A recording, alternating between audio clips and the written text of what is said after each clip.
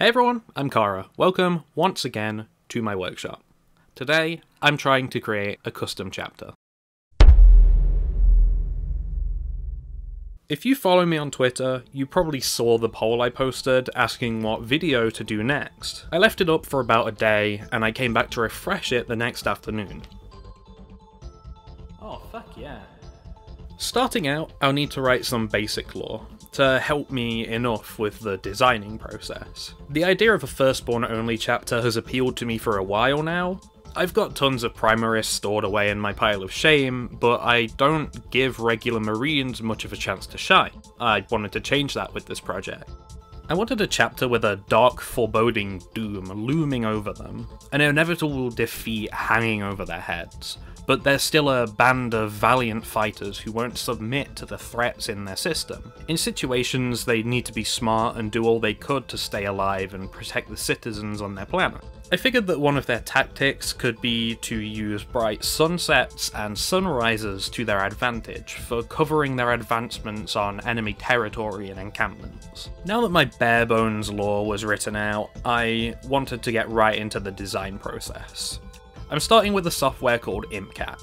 It's a cheap mobile app that allows you to import many different models and paint presets made by the wonderful community over on Reddit. This app is always helpful for testing and creating colour schemes, without spending anything on paints and minis, while saving you a bunch of time and money in the process. You can find a link to this app and the subreddit in the description below. It's a must-have for any hobbyists both inside and outside of the Warhammer community.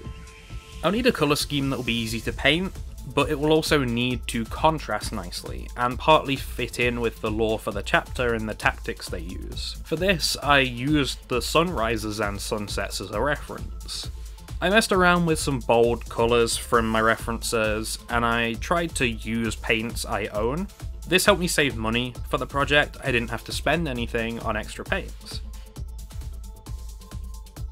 I didn't want to use more than 3 main colours for the scheme. Too many colours alongside a lot of accent colours would be too much to process and be a hard thing to look at on the tabletop. Also, less colours means less time painting. I tried the same scheme idea with a dark blue and a rich purple, trying to decide which one I liked more. In the end, I settled on a darkish blue. I already have all these paints I needed, and I felt it contrasted better with the orange than the purple did. I also wanted to try this scheme on a vehicle in Impcat before going ahead with testing, just to make sure that the scheme works well on larger models. I was quite pleased with the result of this and decided to continue.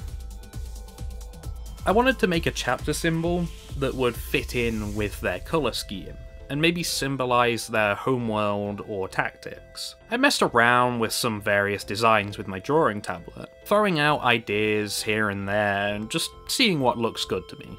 I kept simple with my designs and used some assets from Google Images to help with an idea. To keep the symbol original and avoid anything copyright, I will go back and draw this chapter symbol myself. I just wanted to save time during the design process.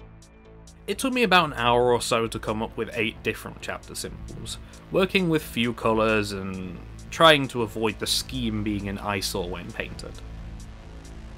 I took a screenshot of the Rhino tank I tested my scheme on previously, and used my drawing software to add my chapter symbol onto the side, just to get an idea of what it would look like on the model itself. I chose the 4 emblems I liked the most and added them onto the model.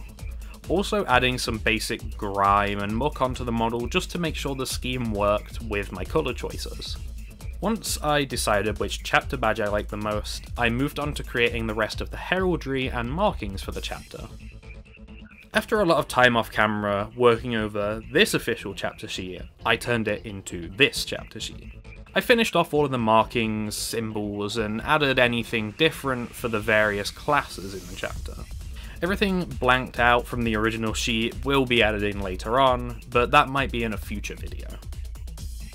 It was finally time to move on to the test models. I wanted to try multiple different troop types here, so I set out to do 3 minis in total.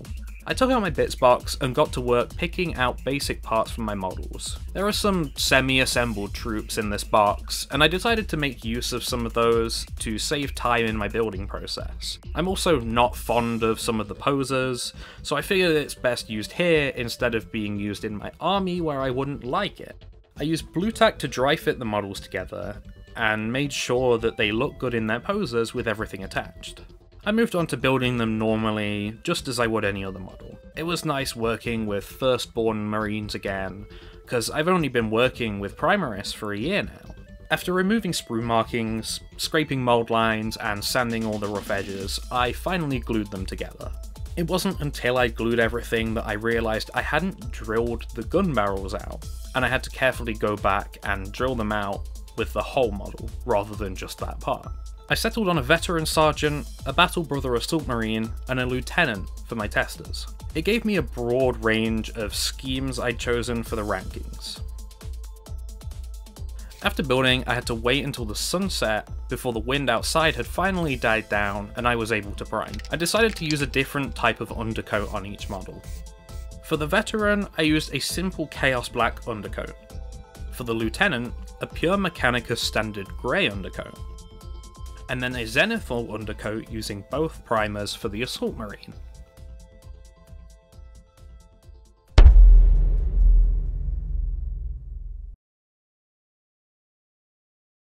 I started on the veteran first by dry brushing most of the model with Cantor Blue. This was to help me build up into dry brushing MacLeod Blue for my main armour colour. You'll notice I changed my camera angle here. This was because my brush kept tapping against my boom mount and camera as I painted. After the MacLeod Blue was down, I finally washed over the whole mini with Drakenhof Nightshade, to help bring the two blues closer together. Once that had dried, I switched to a smaller frayed brush and used that to dry brush on a highlight of Elytic Blue. I made sure not to use too much, and I only wanted to capture the stark edges and flatter parts of the armour facing upwards. Once the main armour was done, I added all the paints I needed for the orange armour onto my wet palette. I took Mephiston Red and base coated all of the places that I wanted my orange to be. Any mistakes I made were quickly fixed up with my mix of previous blue colours. At this point I realised I accidentally painted the Mohawk part of the Sergeant helmet red, and that only needs to be painted differently if it's a veteran Sergeant. I quickly covered over my mistake with some blends of blue and just continued onwards. I covered over the Mephiston Red with Wild Rider Red, being a little more careful this time to avoid making mistakes. I chose this colour because it's the perfect mix of bright red and deep orange that my chapter needs. I gave the orange parts a very brief highlight with Uriel Yellow. As I was already working with orange colours at the time, I decided that this was a good time to start freehanding the veteran marking on the pauldron. I never freehanded this marking before, and I have little experience with it overall. I felt very happy with this outcome, even though it wasn't as neat as I would have liked it to be. I moved on to painting the rest of the mini. I covered the gun, joints, and vents with Abaddon Black. I added Xandri Dust in a Shabti Bone to my palette, using the Xandri Dust to paint over the Purity Seal on the lower right leg. While that was drying, I got started with metallics, using Lead Belcher on the metal parts of the grav gun and helmet. I then went back with a Shabti Bone and rapidly highlighted the paper on the seal, before switching to Retributor Armour and painted the skull on the backpack, and the banner emblem on the gun. I watered down a little Abaddon Black and used that to wash over the silver on the grav gun to add depth.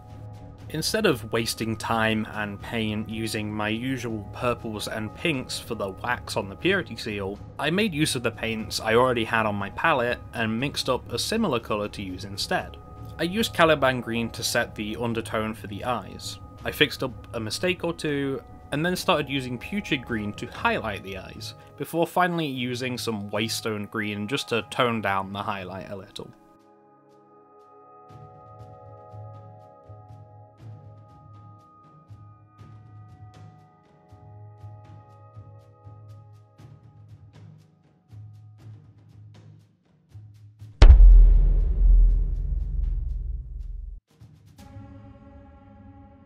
I moved on to the Assault Marine, using 2 thin coats of Cantor Blue for the base coat. After applying Nuln Oil to the whole mini and setting it down on the table, I got up and made myself a delicious Necron sandwich for lunch while I waited for it to dry. I came back and tried using a soft dry brush for my MacLeod Blue, but it didn't seem to work very well, so I switched over to a tougher dry brush. For some reason, the chainsword arm kept falling off while painting, and I had to paint that separately. Using a lighter blue, I placed down a final dry brush highlight, making sure to catch the armour facing upwards and make use of that original zenithal priming. This time I tried using Mournfang Brown as my undercoat for the orange trims and Aquila. I dropped some Wild Rider Red and Fire Dragon Bright onto my palette, and then coated over all the brown parts with the red, trying not to make any mistakes as I went along. I mixed both my orange and red together to create a brighter tone, and then coated over the side and top parts of the pauldron trims in Aquila. This was to create a quick highlighted effect and add some variation to the colours. I repeated this on a smaller scale, using just pure Fire Dragon Bright. Moving on to the freehanding again, I mixed Wild Rider Red and Mournfang Brown together and laid down the initial shapes for the assault marking on the shoulder. Much like before, I built up my colours over time and moved back and forth between my orange and my blue to keep the marking tidy. This wasn't exactly neat by the end, but it was good enough for me. I took out Abaddon Black and started painting all of the joints, casings, weapons, and belt. I quickly grabbed up some Dark Reaper and used that to briefly highlight over most of the black parts, not bothering too much for neatness in the process. I applied Lead Belcher all over the parts of the model that needed to be silver, then added a wash of Nuln Oil in those places. I moved on to the gold parts on the backpack and chainsword handle, painting those with Retributor armour. Finishing up with the eyes, I added some Caliban Green, Putrid Green and Uriel Yellow onto my palette, and built up colour on the eyes much like before. Finally, with a tiny mix of yellow and orange, I added one more level of highlights to the shoulders and Aquila. That was the Assault Marine finished, with just one more to go.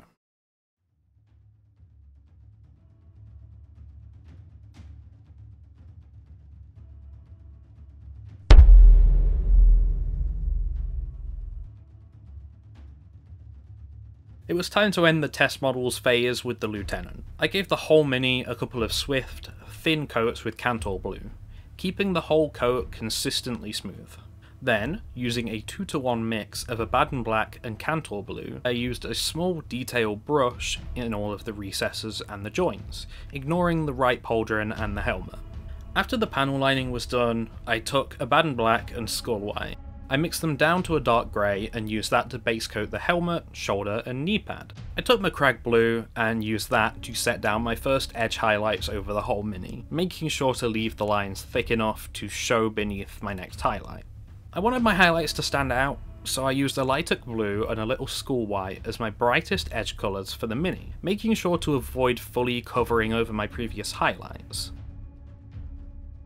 After brightening my previous grey mix with a little more Skull White, I began to edge highlight all of the grey armour. I then took pure Abaddon Black and went back to painting the panel lining on these parts. Using Abaddon Black again, I base coated the gun casing and the Auspex scanner, taking extra care not to get any paint on any of the other parts of the miniature. I used Mephiston Red to paint the pauldron trims, Aquila, knee stripe and mohawk.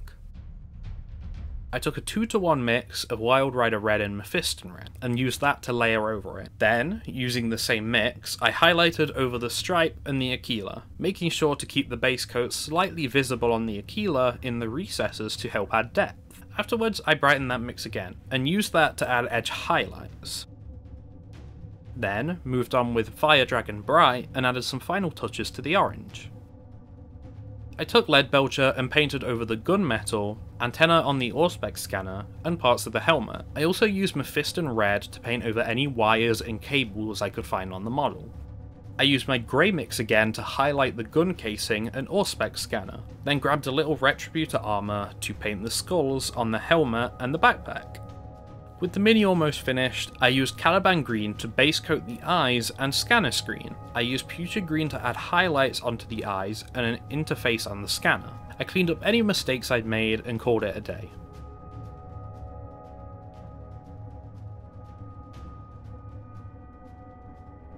I didn't care too much for the bases on these models, so I gave them a simple covering with Xandri dust. I waited for them to dry and then washed over them with a mix I made from various inks and water. I gave the base rims 2 coats of Abaddon Black, and finally they were finished. Finally, all of my test models were done, and I was very happy with the results. This video was more about designing the chapter than writing down the lore for me, but I do want to spread out the information of this chapter and kind of fill in that knowledge a bit. In a later video, I might go back and revisit writing out proper lore for this chapter with some of my friends. I hope you all enjoyed this. I certainly had fun making this video, and I had fun painting those test models as well. While I know the minis look a little bit like Ultramarines, just ignore that. just don't point it out. Thank you all so much for watching through to the end, it means a lot to me. If you'd like to support the channel, please consider subscribing, liking the video, and leaving a comment. I plan on making videos bi-weekly now, so please expect them every other weekend. I'll try my best to keep up with the schedule, and keep fresh ideas coming in. Do you all ever sit there, after you finish editing, and realise that you never actually named your custom chapter? Yeah. Fuck.